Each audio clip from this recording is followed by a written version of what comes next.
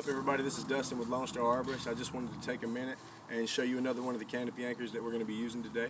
This one is going to be the Flint Locker, or Soft 8 canopy anchor, named after Flint Anderson, who I understand created it.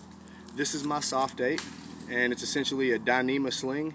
I've doubled it over and girthed it around both of these anchor rings. This is a DMM 40mm, and this is another ISC that I had laying around. And the way we're going to set this up today is, instead of threading this ring, we're going to take a bite of the rope and push it through there.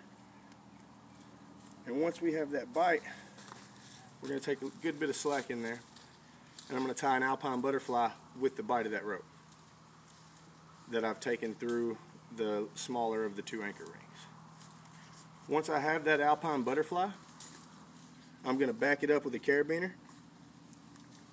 Today I'm using this DMM HMS Breast Cancer Awareness Edition, released October 2019. We got them from Rock and Rescue, and we're going to back that alpine butterfly up. And so what we have is both ends of the line in there, and we still get the jamming effects of that alpine backed up with the carabiner. Then take the running end of your rope, the working end of your line, and advance it.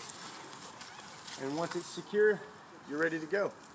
My favorite part about this configuration on this canopy anchor is taking the bite of the rope through. I saw Victor Lazars post this and pretty much took it immediately, and I love it. This allows me, if I don't hit my primary tying point in the beginning or from my first shot and I need to advance once I get into the canopy, I'm able to get into the canopy. This is still cinched around my tying point. I can lanyard in, get secure, take the carabiner, remove the alpine butterfly, take this out, and then I'm able to advance my line or remove my tying point somewhere else while my working end is still connected and threaded without having to take my system off the line. Reinstall it at another point, and back in action. Thank y'all for watching.